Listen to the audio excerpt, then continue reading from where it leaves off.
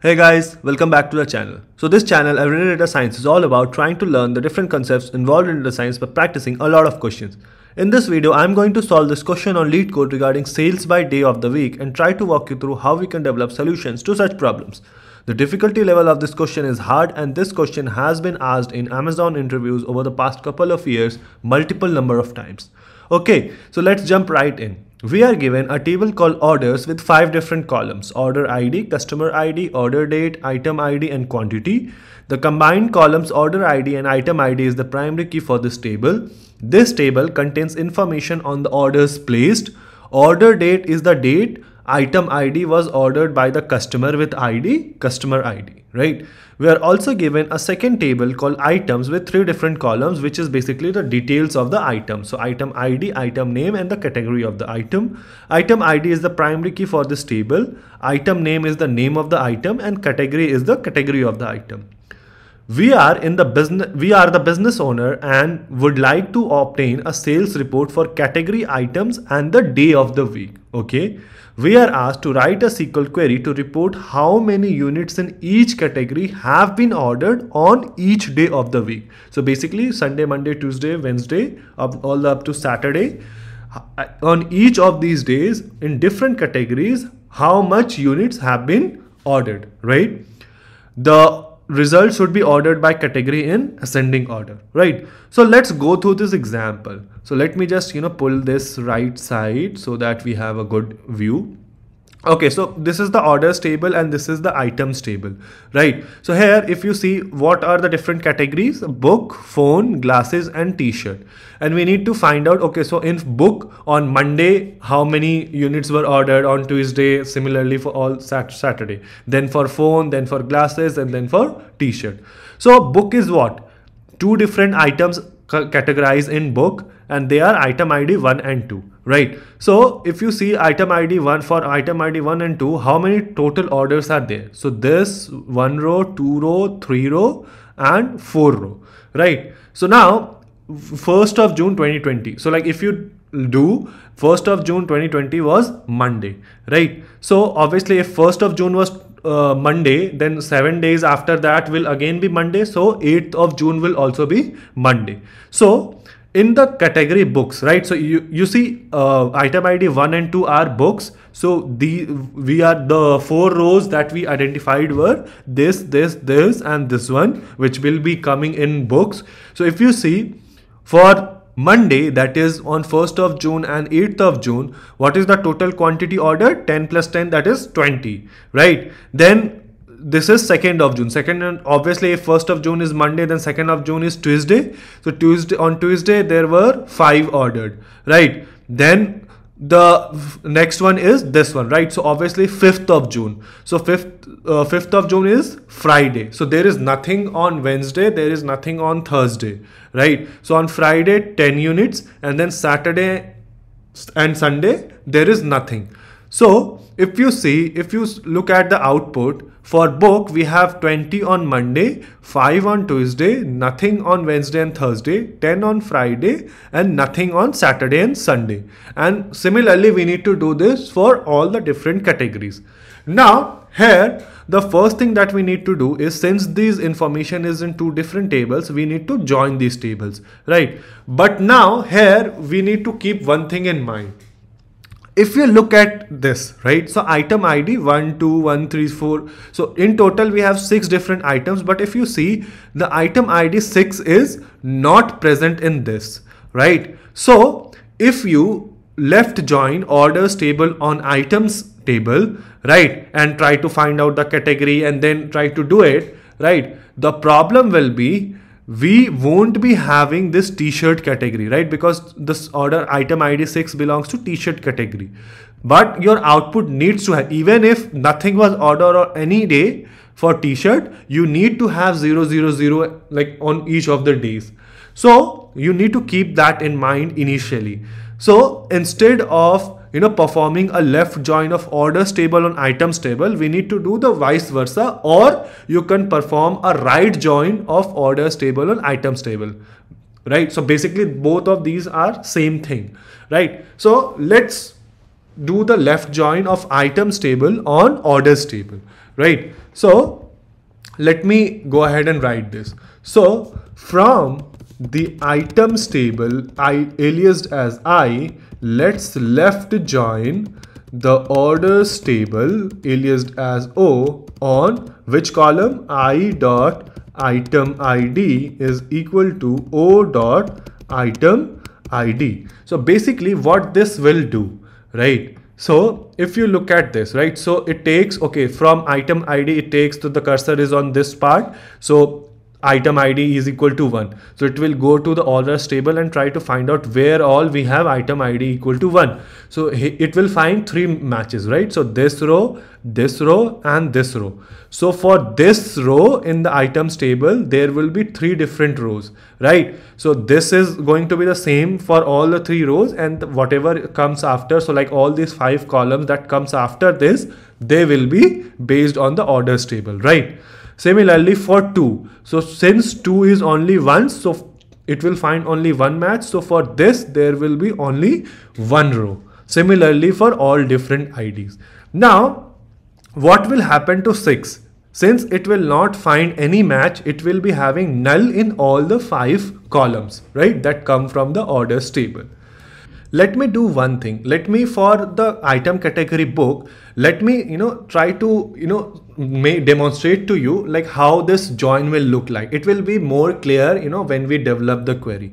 So let's say, so obviously book category is item ID 1 and 2, right? So when the cursor is here, it will find 3 different matches, right? So this one, and this one. So how will it look?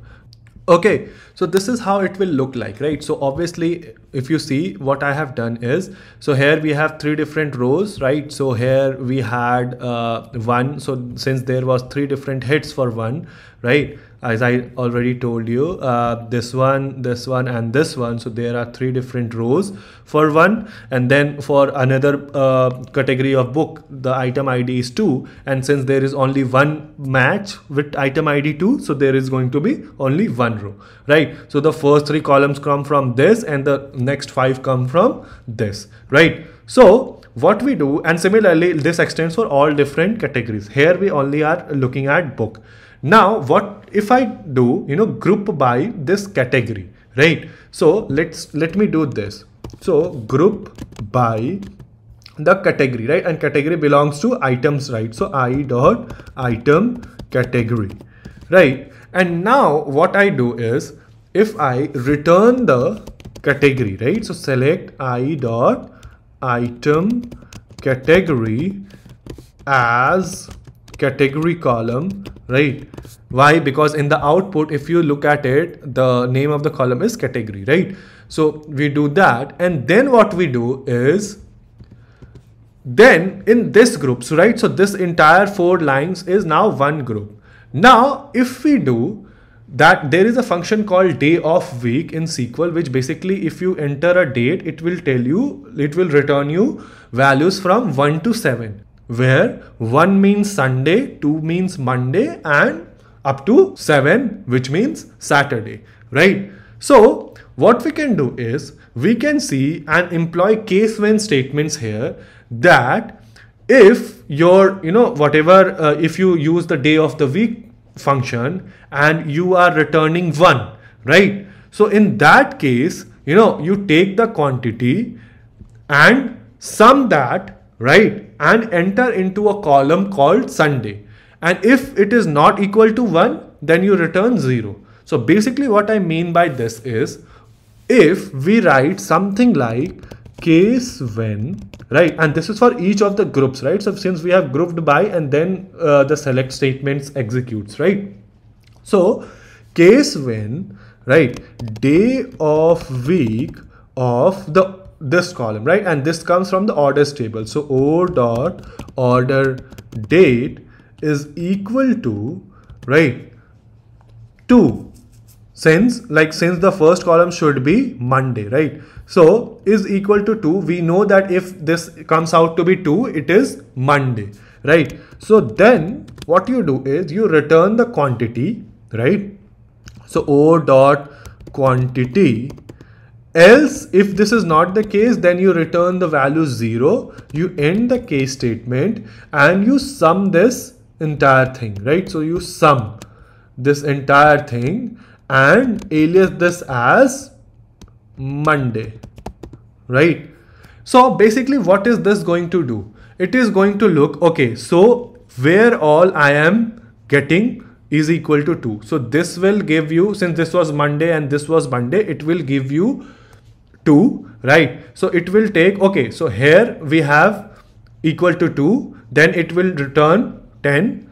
Here it is not equal to 2, it will return 0. So 10 plus 0 plus 0 plus this is again going to return 2. Right, so it is all again going to take 10. So 10 plus 0 plus 0 plus 10 is equal to 20, right? And that is what was number of quantities ordered for book on Monday, right? If you see book Monday 20. So you see this works. So similarly, what we can do is we can do the same thing for all different columns, right? So Tuesday, Wednesday, Thursday, etc.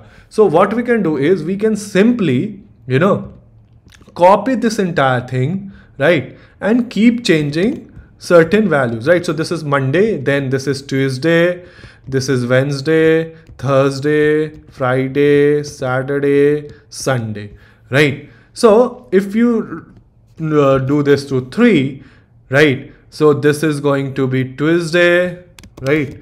Then similarly, if this is 4, then this is going to be Wednesday, and so on. Okay, so this is done. Remember, we said that 1 is Sunday, 2 is Monday, and since we started with Monday, then obviously for Sunday we need to write is equal to 1. Now, once we have that, why is this going to work, right? So if I say, right, so why are we getting t-shirt is equal to 0, 0, 0, right? So again, for t-shirt, there is one item which is a t-shirt and there is no match here, right? And since we are left joining items on orders, so all the 5 columns are going to be null in this case, right? So basically what is going to happen is, let me, copy this here, right? Okay, so this is how it will look, right, for t-shirt. Now what I do is group by, right? So we group by the category. So this is one line, right? Now it will see, okay, am I getting right, order date is equal to 2. Since here order date is null, it won't satisfy this, right? So it will return 0, right? And since there is only one row, so it will sum of the entire thing, that is going to be 0, and 0 is going to be entered in Monday.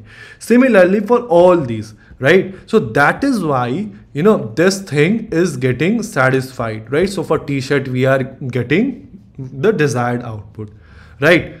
Okay. Now, one thing is left here to do is the question says that you need to order by category in ascending order, right? So we write order by i.item category, or you can simply write, since we have already aliased this, right, as category. So order by category in ascending order. By default, it does the sorting in ascending order.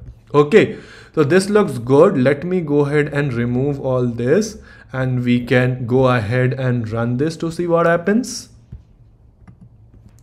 Okay, so this is accepted, and if you can see, like here we have for t-shirt 0, 0, 0, 0. So since there was nothing, our output is same as expected output. Let me go ahead and submit it to see if it passes all the test cases. So yep, this passes all the test cases, and this is how we do it. Again, it was difficult level question, but because it was tricky, that if you perform a join in a certain way, then like it will be easier to get to the output, right? And then all you had to do was know that there is a function called day of the week which can tell you basically spits out number based on the day of the week, where 1 is equal to Sunday and 7 is equal to Saturday. And based on that, we had to use for each of the group categories, right? So case when statements to sum up the total quantity ordered in that particular day. So this is how we do it. Let me know, guys, if there is a better way you can think of, or a more efficient way of doing this. Let me know in the comment section. And until then, I will see you guys in the next video.